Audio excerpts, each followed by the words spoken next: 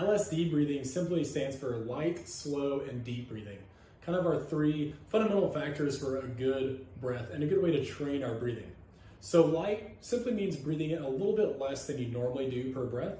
Slow, I want you to try to breathe around 4 seconds on an inhale and 6 seconds on an exhale, but definitely just want to make our breaths a little bit longer. So make the inhale length and the exhale length a little bit longer. Ideally, the exhale is a little bit longer than that inhale. So 4 and 6 ratio is pretty nice.